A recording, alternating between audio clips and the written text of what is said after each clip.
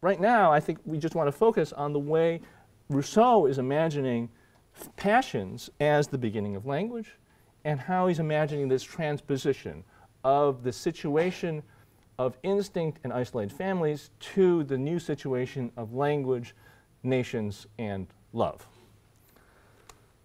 This is the way he gets to this theory about the relationship between music and language, and this is in the section 12 that you read, where he comes up with this claim that verse, singing, and speech have a common origin.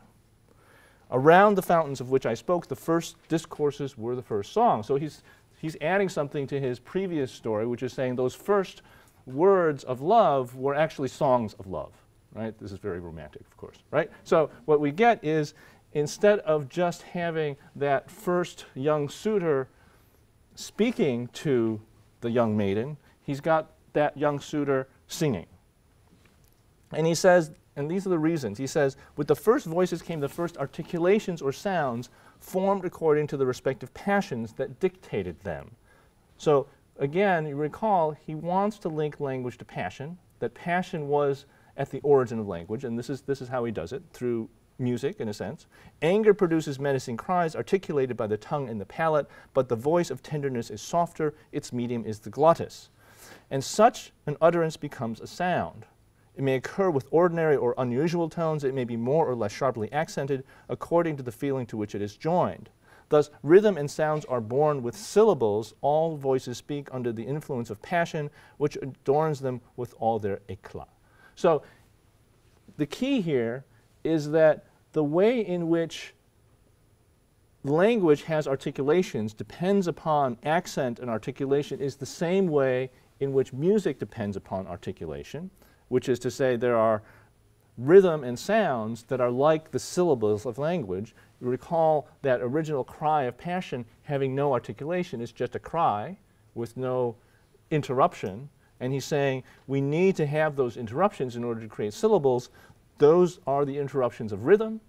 Those are the interruptions of different tones, high tones, low tones perhaps.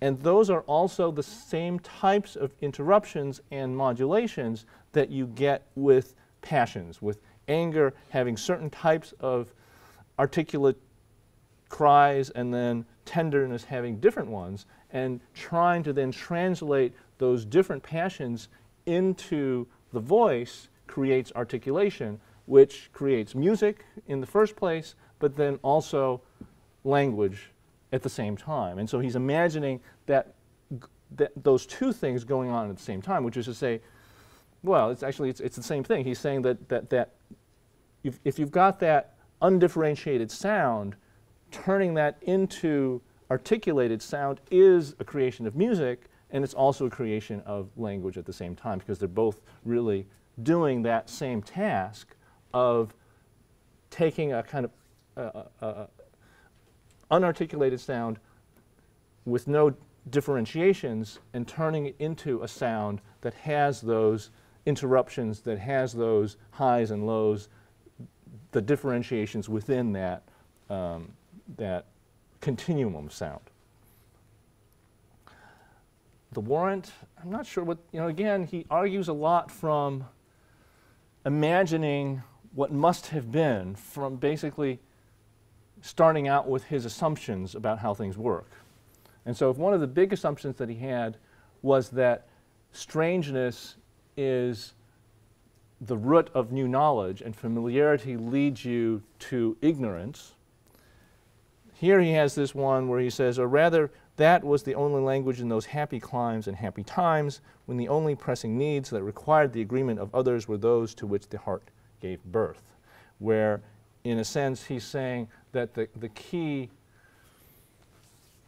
change that we're talking about is a change in this move from instinct to passion, and that was a kind of happy time in which you're able to overcome the limitations of the isolation and the instinct and move to the happiness of love, is what he's saying, right? Which the heart gave birth.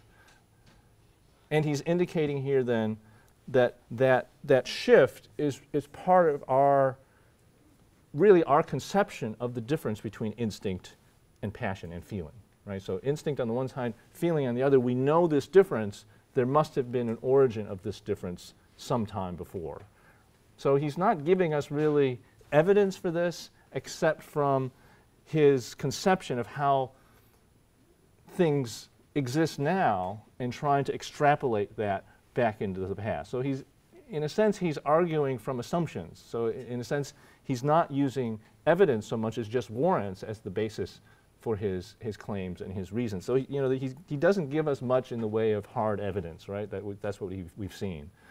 And a lot of the basis for his arguments are warrants, in effect, and that also goes back to his method of imagining that we don't need revelation, right? So it's not something that's particular to the way things happen. All we should or need to depend on is the nature of things. And so he's imagining that it's the nature of things, but also it's, as a practical matter, he's making assumptions about the nature of things, and that's what he's arguing back from.